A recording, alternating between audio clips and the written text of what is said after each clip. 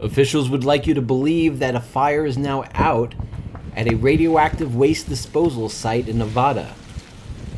Last weekend, we had an explosion and fire. Plumes were released from this explosion, which we see here in this video.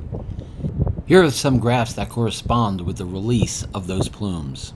As you can see, a column of white smoke moving to the right, then multiple underground explosions in trench number 14, which sent more smoke spewing out. The ground erupts, dirt and debris shoots into the sky. The US Ecology site is located very close to Las Vegas along US 95. We don't know exactly what's on fire, but we do know that some very bad stuff is buried out at the site.